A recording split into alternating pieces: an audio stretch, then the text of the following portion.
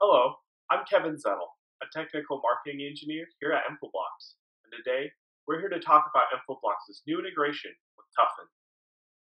First, I'll do an overview of Infoblox's ecosystem and what it provides. Then, I'll do an overview of Tufin integration and what you can expect from it. Then, I'll show you some use cases with the integration.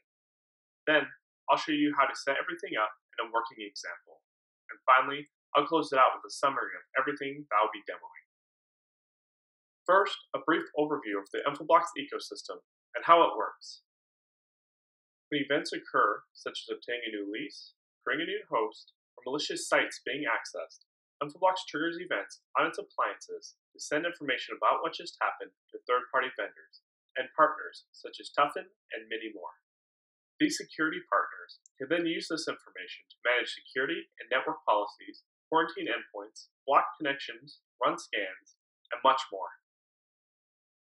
And with Outbound API and Tufin, we are now able to respond faster to network changes with the help of Infoblox's ecosystem license. Using Tufin, admin can get networks on Infoblox with context and automate policies around these networks. Additionally, with this integration, Tufin admin can get information on security events when Infoblox discovers a device has tried to access a malicious site. In the end, this allows admin to modernize network and security policies with automation by way of the information shared between the two devices automatically, and in return, increase ROI on both products. Let's look at the security use case. Here, a user tries to make a DNS request to a domain that isn't allowed. Next, the DNS request is blocked by Infoblox. Infoblox's ecosystem templates are then triggered, sending information about the event to Tufin. Finally, using Tufin, admin can see the events with information on what just occurred and create customized policies to handle it. Now let's see that in action.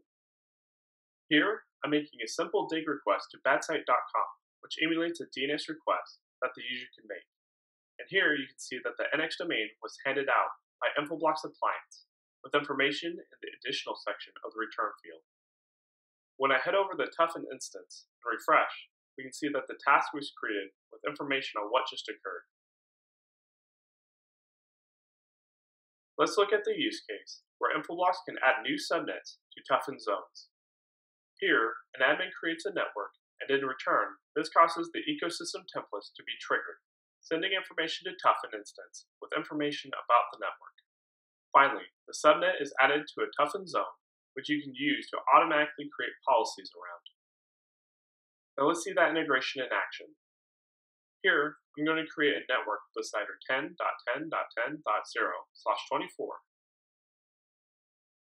And of course, we can decide if we want to add the network or not with the extensible attributes.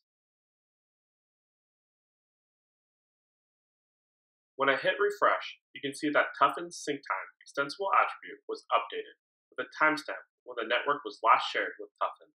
When I head over to Tufin and hit refresh, we can see that the device was added to the Infoblox zone. Now let's look at the use case where Tufin can update Infoblox networks with Tufin zones. Here, an Infoblox admin has created a time for when Infoblox should sync its networks with Tufin subnets.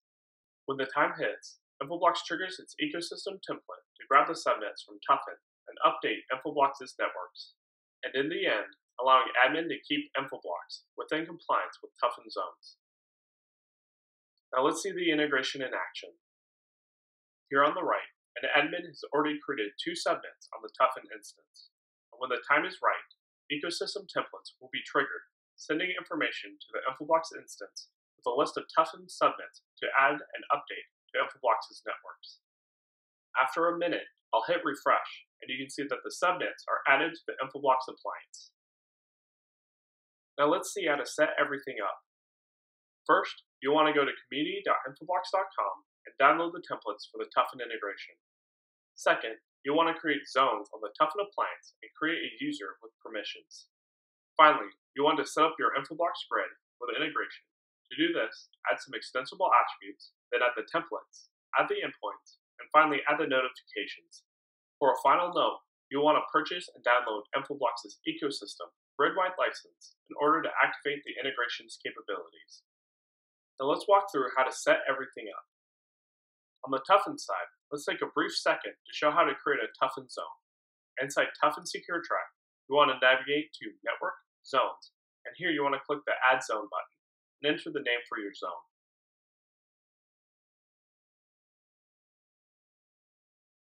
Now here, I'll be showing you how to set everything up on Infoblox's side. First, you want to go to Administration, Extensible Attributes, and here you want to create 6 extensible attributes, which include Tufin Last Instant, which contains the last date and time when an asset had an instant sent from Infoblox. Tufin Sync Time, which contains a date and time when the network was synchronized to Tufin. Tufin Sync, which defines if a network should be synced with Tufin with a true or false value. Tufin Zone, which defines a list of possible Tufin zones to push networks to from Infoblox. Tufin Send Instant, which defines if an asset should send an instant if an RPZ, ADP, or DNS telling event occurred by a value of true or false. Tufin Zone, which defines a list of possible Tufin zones to push networks to from Infoblox. Tufin Sync Zones, which defines a list of possible Tufin zones to be synced to an Infoblox network view by pulling subnets from Tufin into Infoblox. Next, you want to go to Grid, Ecosystem Templates, and here you want to add the 4 templates for the Tufin integration that can be found on the Infoblox community site. These include the Tufin Networks, Tufin Network Sync, Tufin Security, and Tufin Management. Here, you can see that the templates are just a simple JSON file with some simple logic that can be manipulated to do different things. Now we want to go to Grid, Ecosystem, App on Endpoint, and here you want to add an endpoint. Under the General tab, you want to add the URI of the Tufin instance you're sending the information to, as well as the name and a vendor for the endpoint. Also, you'll need to add the username and password to the Tufin instance, then add the Infoblox Grid's username and password for the WAPI credentials. Next, you can add the validation. However, for demo purposes, I'm not using one. And here, I'm using the current Grid Master. However, for production, it is best practice to use the Grid Master candidate. Next, in the Session Management tab, I have the log level set to debug. However, for production, it is best practice to set the log level to info or higher. Then, when the session template has been selected, parameters attached to that session template will be loaded. However, for this integration, there are no parameters. Finally, for the extensible attributes, we have none. Next, you want to go to Notifications and add a notification for the events. A notification is the way that we connect the templates and the endpoint to the grid using some simple rules. And here, you can decide what type of events you want to have trigger the ecosystem templates. Under the General tab, you want to create a name for the notification and select the name of the targeted endpoint that you're using. In this case, I'm using the Tufin endpoint that I just showed. Then, under the Rules tab, you can set the rules that you want to have trigger the template. In this case, DNS RPZ events with a source IP that matches the CIDR 10.0.0.0/8 will trigger the templates. For security notifications, you have an additional option under the tab called Deduplication. Here, you want to enable event deduplication to avoid triggering the template for the same event more than once. Here, you can choose to log all the dropped events. Simply choose the items available and click the arrow to move them over. Under the Templates tab, you can decide which templates you want to have triggered when an event that matches the rules that you set in the Rules tab occurs. Here, you'll see that once it's selected, that the instance variables that are attached to the template are shown. And here's where you can decide what you want to set the instance variables to. In this case, we don't have instance variables for this template. Finally, I want to show you one more thing. If we navigate to Administration, Network Views, here you'll be able to set the network view where you should inherit the extensible attributes from. Also, you want to add the Tufin sync zones here, so that Infoblox will know what zones from Tufin to sync into the Infoblox network views. Now let's see the integration in action. First, let's see how the security events work. Here, we can see that the IP of the device is 1060.32.53. And here, I'm making a simple dig request to the Infoblox grid with the domain that will be blocked. The dig command is just simply emulating a DNS request that could be made by a user. Here, we can see that the NX domain was handed out by the Infoblox appliance with the information in the additional section of the return field. On the Infoblox's appliance, we can see that the device extensible attribute Tufin last instant was updated with the timestamp. And when I head over to Tufin's side and hit refresh, we can see that the task was created with information on what just occurred. Now let's see how the network events work. Here, I'm going to create a network with a CIDR 10.10.10.0/24. I'm going to make sure that the extensible attributes are set correctly. The extensible attributes can be changed easily by changing the inheritance state from inherited to overridden. When I hit refresh, you can see that the Tufin sync time extensible attribute was updated.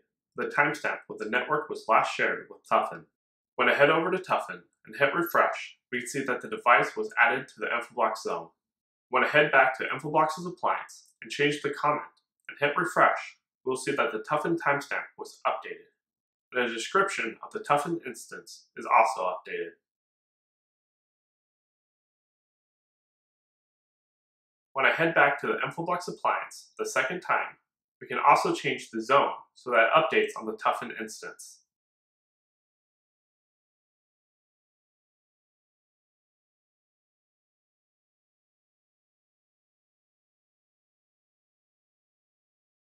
And of course, if the network is deleted on the Infoblox instance, then the subnet will also be deleted on the Tufin instance.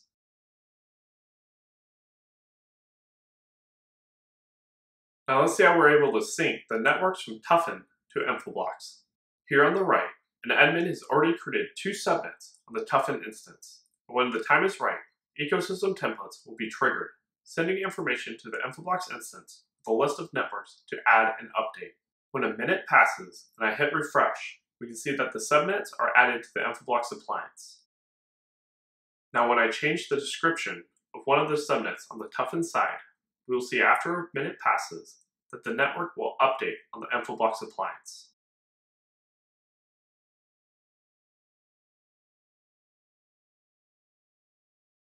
Now let's walk through what we just saw. First, we had a user access a malicious site and saw that they were blocked, and information about what just happened was shared with Tufin. Then, when we created a network and modified it on Infoblox, we saw that Tufin added the network to its zone and updated the modifications. Then finally, when Tufin admin created networks on Tufin, we saw that they were also added to the Infoblox appliance automatically, with comments from the description. So this all around maximizes your security investment, increases the visibility for security operations, and automates incident responses. Well, thank you for your time. If you have any questions or concerns, you can find me or any of our other experts here at Infoblox on the Infoblox community website at community.infoblox.com. Thank you for your time. Have a great rest of your day.